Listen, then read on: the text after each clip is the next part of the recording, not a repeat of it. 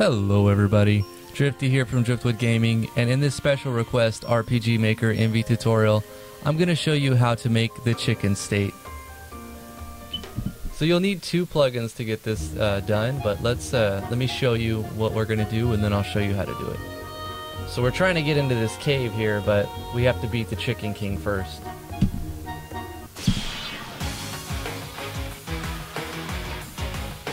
Here we have the Chicken King, and he's got Polymorph Chickens.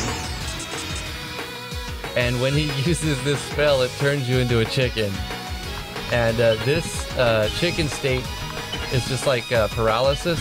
You can't do anything when you're a chicken except walk around and balk. But it's a toggleable state. So if he targets you twice with the chicken state, you turn back into normal and it takes the paralysis off. You should see I can go switch back and his ATV went back on, you saw that. So that worked out pretty quick. That was a little bit faster than I thought it was going to take. I was thinking about making it like target everybody, but and you can see it slid tail razorback. Cool. That worked out great. Let me show you how to do that real quick.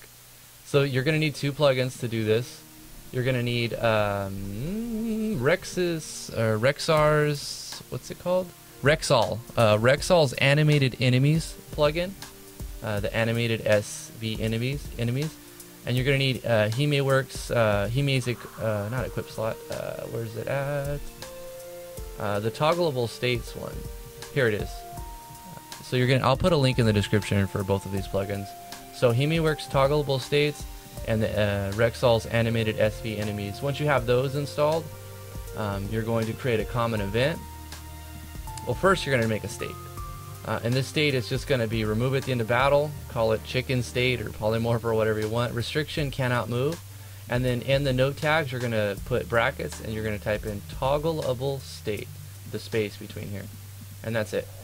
After you've got that state created, you're going to go to your common events and you're going to make a common event conditional. One common event will contain all of the conditional branches. You only need one small conditional branch for each actor you have. I have a ton of actors, so that's why it looks like there's a lot here, but it's really simple.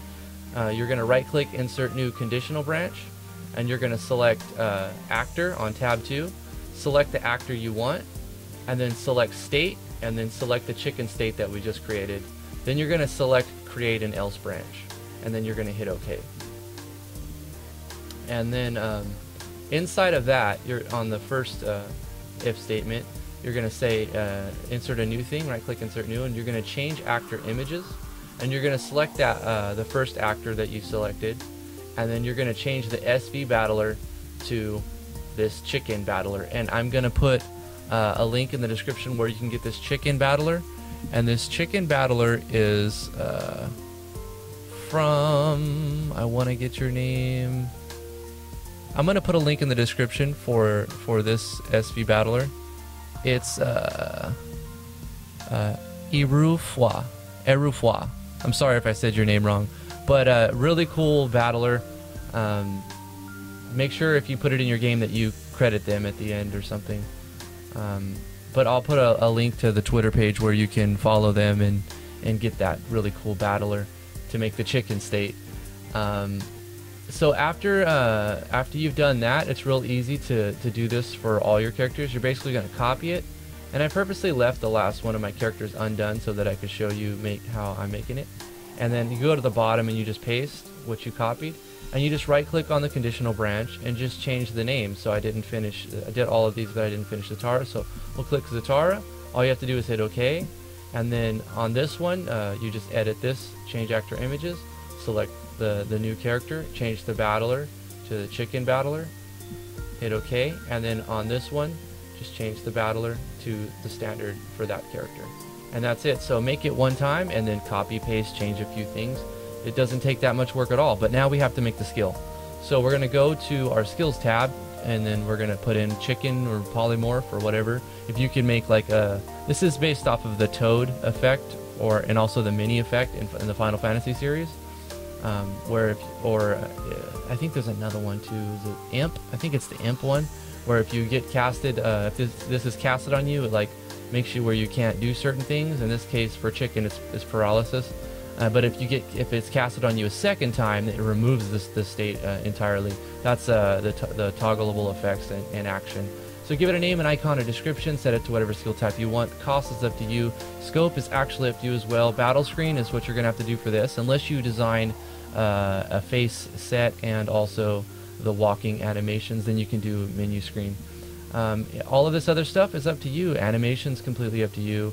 The only thing you really have to do is add the state first. So we're going to right click, insert new or edit, and then go to state and add that chicken state that we created at the beginning of this video. And then underneath that, I think that it does matter which order these are in. You're going to add the common event underneath that on tab 4 on the other. The common event, add that chicken, polymorph chicken common event that we created. And that's it. And then you have a toggleable chicken state. Thank you guys for watching. This one was for you, Jaime. If you guys like this video, please give it a thumbs up, like, favorite, share, and subscribe.